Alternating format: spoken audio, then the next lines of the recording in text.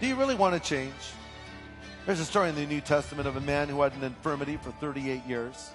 He hung around a little body of water called Bethesda in the city of Jerusalem, because there was a tradition that an angel would come and stir the water, and whoever got to the water first would be healed. This man believed it.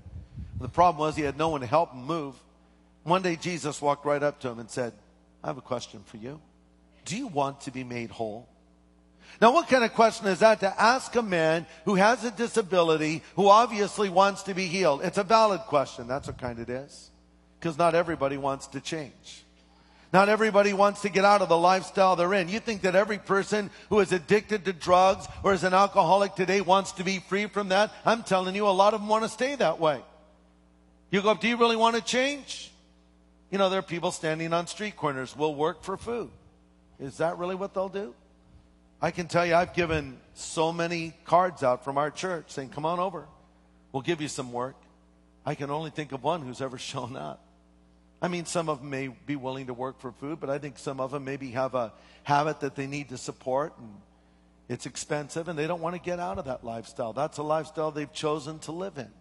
Or someone else might be in an immoral lifestyle, and they really don't want to change, and you offer them a way out. They're comfortable there.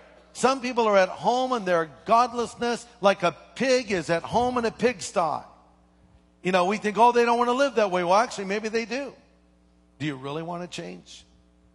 You know, I think a lot of times people want to sort of attribute human characteristics to animals these days. You know, they'll dress their animals up. And I mean, I have to admit, I'll talk to my dog, and I have no idea why I do it. I'll ask my dog questions. I'll say, how are you? How are you? What have you been doing? What have you been doing?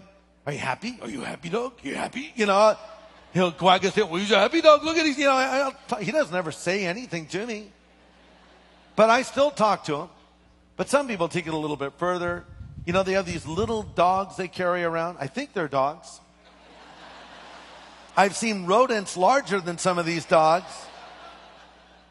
And they're always nervous, shaking. I'm so nervous, I'm so nervous, I'm so nervous. Probably because they're just so little and they put them in these ridiculous outfits. They're afraid they're going to get beat up by another animal, you know. Don't let me go, especially in this outfit. Don't do it. People carry them around like fashion accessories, you know. Oh, look at my little dog, you know, and they'll have a little place at the table. There they are.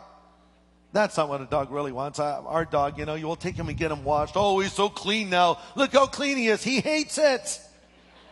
The other day he was in our backyard, just in the back of the bushes, and he was just sitting there as happy as a clam. This is where I want to be, in dirt. Not smelling like soap.